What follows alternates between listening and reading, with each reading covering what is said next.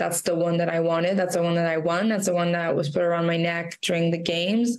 And that's the one that I want back. So it's very heartbreaking for me. This past weekend, Canadian Paralympic swimmer Aurélie Rivard had her vehicle stolen in Montreal. Her 2019 RAV4 was parked on Davidson Street near Rochelle just before the Petro-Canada gas station on Saturday night into Sunday. I went out for dinner with friends, and when I came back, my car was gone.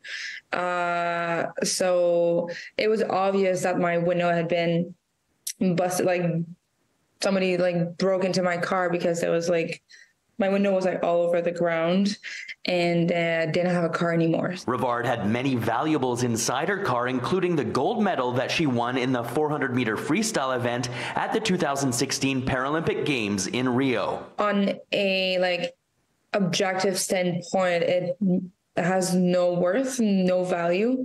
What brings the value to the medal is my experience, of it, everything that I did to win it at the games. It has value to my eyes because I'm the only one who invested in it, with my time, with my emotions, with my work, with, all of this. The Paralympic athlete adds that this medal is important to her because in the same event at the previous Paralympics in 2012 in London, she had won silver. Winning gold in 2016 represented 4 years of hard work. And it was such a special moment. I shared it with all my family, my friends, my team.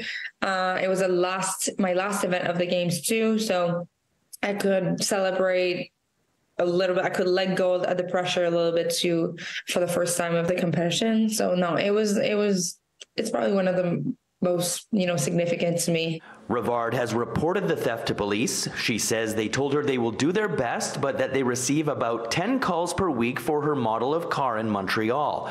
Going forward, the Paralympic swimmer isn't very hopeful that she will see her medal again, but is asking those who stole her car to return it. I have a lot of emotions that I would love to share with them, but honestly, I want my car. I want everything that's in my car back. I want my medal back. I just hope that they hear it and they can throw my medal on the ground and then somebody will pick it up. That's fine. But hopefully somebody somewhere will find it. In Montreal, Gareth Madoc-Jones, City News.